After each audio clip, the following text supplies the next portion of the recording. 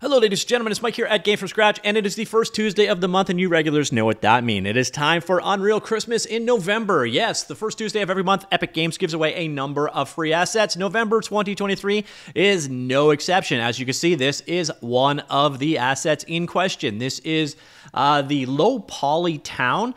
I think actually this month's giveaways are probably going to be one of the most polarizing. People are either absolutely going to love them or not as much. But there's a decent variety of stuff here. We got a low poly, almost Richard Scarry's-esque town environment here. Now, one of the really cool things about this one is it actually transfers incredibly well to other game engines. Here we are in Godot, by the way. Exact same scene. Imported in. Completely different lighting, of course. But yeah, you can export this asset out and run it in the Godot game engine. No problem at all, and it looks very, very good. So even if you are not an Unreal Engine developer, you really should be hoarding these because you can use them in other engines potentially, especially straightforward static assets like what you see in front of you. This, again, is the Godot game engine running this asset, and this took minutes to set up. So definitely something to be aware of. But here we are back in the Unreal Engine. You see, it's a pretty straightforward environment. Let's go take a look at the overview of this guy. So overview map right here. These are the various different assets that go together to make this modular environment. So we got a number of different houses. Over here we have roads and props and barrels and signs, etc. Then we got some trees and other mixed greeneries. And then finally we got a variety of vehicles. So that is the low poly town bundle. Pretty much as straightforward as they get. Now the next two are going to be much less straightforward. This one is Defender, animated dialogue system. Not going to lie, the name is a little confusing, but when you see it in action, you're going to have an idea of exactly what it is all about. But basically, it allows you to provide a variety of dialogue systems to Unreal Engine. Some of them have sound, some of them do not. You've got a number of different options about them. So you've got branching dialogue options. Let's go ahead over here and open this door up. So then we can go and talk to this guy.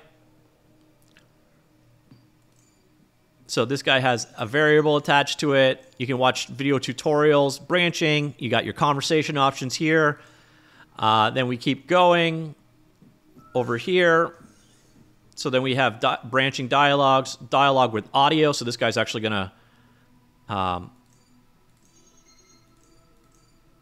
oh, I guess it's coming up. So you got branching dialogue. We have audio dialogue, this guy at the top here. Warning, you have attacked a hero within tower or inhibitor range. Like so. So if you have audio prompt. The enemy yeah, he talks a lot, by the way. If you have spoken dialogue, it will work with this system. This one shows persistent, so once you spoke to this guy, he will remember it. So you've got to continue from, so you can continue on the dialogue from that point in time. So when I go over and talk to this guy, he'll say, once I've talked to you, I won't talk to you again. And then he ironically talks to you about not talking to you anymore. And you keep talking. So you got the continue from options available there. Then we have predicated dialogue. So here, if you've got stat checks, you can do stat checks in here. So there's 4 stats, reasoning, intimidation, and so on. And if you've played any Bethesda game, you know exactly what I'm talking about. So you use reasoning, and then that causes it to go and handles the branching that way. And you've got a number of different stats you can branch off the dialogue from there. And then over here, you can have dialogues trigger an event. This is going to call some code in the scene for spawning a ball. So here you talk to this guy, and then it triggers that ball to come flying down. All this stuff is run by data tables. So that's pretty much the idea behind it. So all of these things are handled in a variety of tables. It's pretty clean. So let's go here. Demo. Blueprints, characters. Data tables. Dialogue data tables. Level data data. So here you see the various different ones. So here is the one that does the event triggering. So here's where it started. And here is where it fires off that event. So you see it's pretty simple markup level. It uses all data tables to drive this. All your dialogues are driven by data tables and so on. So here you can see jump to, finish line, event, spawn sphere. And then if you go up here, you'll notice if you go into level blueprint, spawn sphere is one of the options available on here. So you can see down here, you've got this on dialogue event triggered. And then you go down here, spawn sphere, and that will fire off the code to spawn a sphere, like so. You branch that out, and there you can see the code that actually ran. So you can integrate the dialogue directly into your code. You can have it interact with or branch from variables or statistics. You can have it continue or have persistence. There's quite a bit you could do with this dialogue system. Also, you can hook it up to audio. So if you need to add a dialogue system to your game, that is what Defender is all about. Next up, we have Survivors Roguelite Multiplayer Game Template. This one, again, probably best to show you the demo. If you've played Vampire Survivor, this is basically a template for creating those style of games. Let's just run around this world till we find some enemies to kill. So, the initial attacks are really weak, but once you upgrade, so I need to get through a wave so that I can actually upgrade and show you some of the upgrade ability, because it covers all of that stuff too. But this this first magic missile type attack is just garbage. So it's taking me way too long to get to a real weapon. All right, so you see that blue bar at the top? That is basically your experience progress as you go through.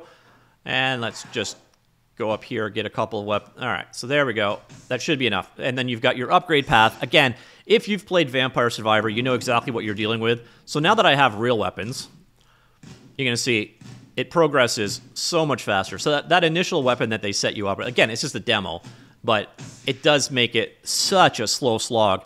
We see here, basically, a number of different weapon systems created. It shows you how to create a Vampire Survivor style game. Let me just go ahead and die. And then this brings you back to the lobby. Again, this is entirely multiplayer based. And then you have this option here for you can switch between different character types. And you've got different maps that you can launch in between as well. So yeah, and you can unlock based off the gold you made while playing. And so it's the basic framework of an entire Vampire Survivor game, just implemented entirely in Unreal Engine. From this point on, it is pretty straightforward. We're going with just straight out asset packs. This one is the modular gothic fantasy environment, a very Dark Souls-like castle environment. I don't know that there are interiors, so I'll stop going inside. But if you need to have a sprawling gothic castle environment, that is what this pack is all about. I actually think we got one other pack from these guys, so you should have something else that integrates with the same art style. But pretty straightforward. Let's go ahead and check out the overview map on this guy. There is a nighttime demo as well, if you're interested in checking it out. And here we go. These are the various different pieces that go together to create. So we got some blueprint-driven particle systems for dust and lights and so on. We got a variety of rocks. We got some parapets. We got some arches and towers. And we've got some vertex-painted surface demos. And we got some basic rocks and gates and such to make up the scene. And all this used to create what we just saw in action. And then we have this like a little environment in the background. Again, a pretty straightforward asset. And then our final asset is literally as straightforward as it gets. This is the grocery store props collection. It's a grocery store full of props. So you got various different shelves. You got various different groceries to put on said shelves. We got some garbage, some loaders, garage doors, and so on. So basically, a number of different pieces go together to create the interior of a grocery store and to stock the shelves.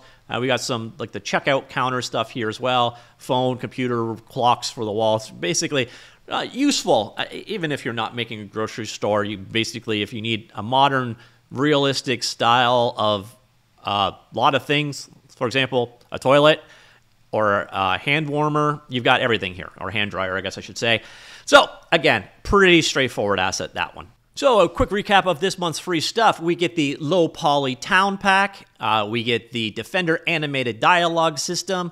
We get the Survivors Roguelike multiplayer game template kit. We get the modular gothic fantasy environment. And finally, we get the grocery store props collection. Again, to add these to your collection, all you do is go up to free for the month, add each one to your cart. You're seeing last month's stuff here.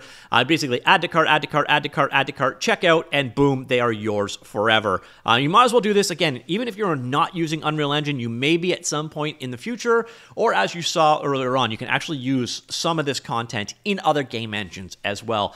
So, ladies and gentlemen, that is this month's free stuff. What do you think? Let me know. Comments down below. I will talk to you all later. Goodbye.